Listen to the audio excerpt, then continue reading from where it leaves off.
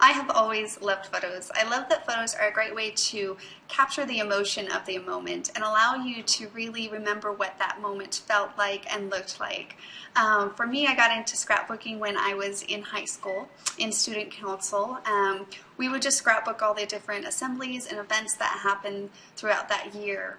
And when I was able to first create my first own personal album of my family and friends, I just fell in love with it even more, just because of the fact that I was able to take those photos that I loved and then also use my own creativity.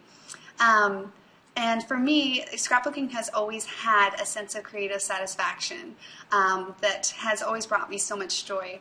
But the true joy that comes from scrapbooking is my ability to put these into an album and to share them with others. I love when my children take the albums off the shelves and they lay on the floor and they kick back and they just remember the past through something that I created, and that for me brings me so much joy.